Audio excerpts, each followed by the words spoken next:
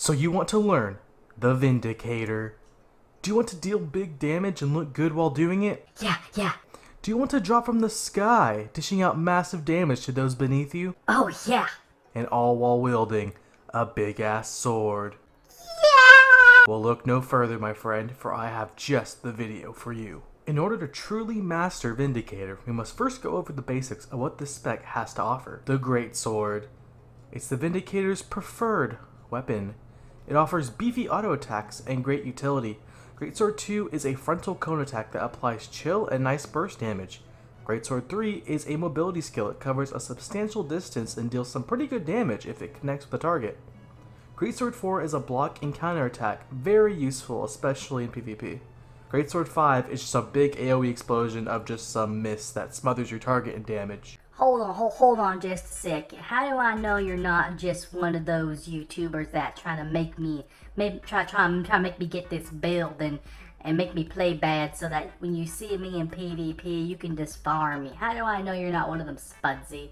Well, first off, Tim, you're stupid. Next, why would I misguide my own viewers into playing something that I wouldn't even play?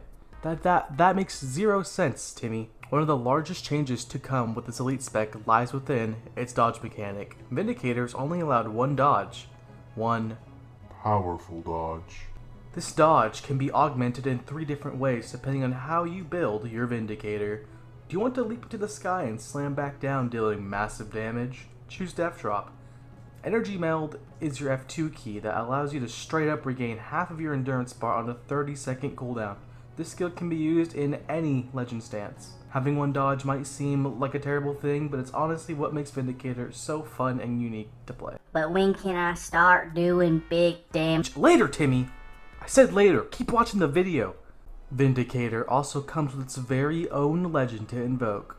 Well, 2 legends. St. Victor and your boy Archimedes.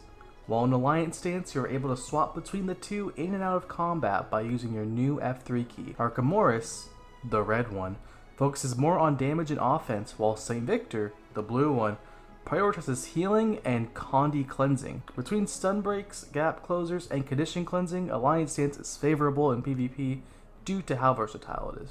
Hey, now you're telling me that I gotta press more buttons too? Stay at 15 buttons? If you watch, stop interrupting, you'll actually learn something, Timmy! God! The traits is where I find Vindicator to be the most fun and interesting. You can choose between damaging and supporting traits. All these traits augment the core elements of Vindicator, such as your dodge and Alliance stance, further adding to the multiple ways you can play Vindicator. The adept traits, that's the first row, vary on how you would like to play this spec. The Amnesty of Xing Jie further enhances Alliance stance by adding more benefits and incentives to be swapping legends and using their abilities. Don't like Alliance stance? Run Leviathan Strength.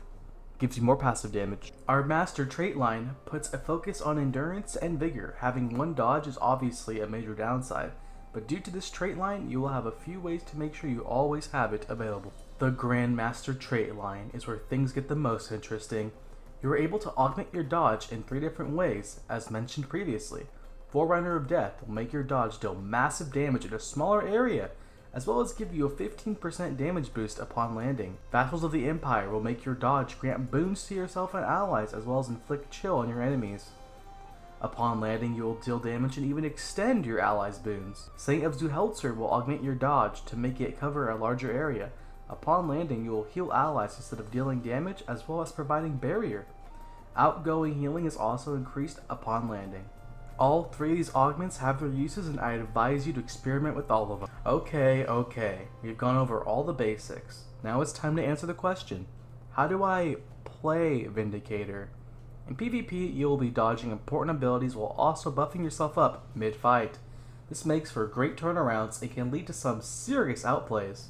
While you're waiting for your dodge to come back up, use abilities that can block or help you evade, such as Greatsword 4 or Sword 3. Kiting out damage while you wait for your dodge in Alliance stance or Chalice will be crucial to winning fights as Vindicator. The consistent buffs you are able to receive just from dodging are overwhelming enough to push the fight into your favor. so long as you capitalize on them. The consistent damage along with burst and sustain are all things that make Vindicator such a monster in PvP. Well, my friend, now that we finally reached the end of this video, I'd say you're ready to become a Master Vindicator. If this video helped you, please show your support by leaving a like and subscribing. Alright, I'm gonna go and fight the Harbinger now. I think I can take him after watching the guide. I'm gonna go do it. Oh, hey Timmy? Hey Timmy, wait! I wasn't done with the... You said I was gonna be good after this guy. Oh, Timmy, just shut the...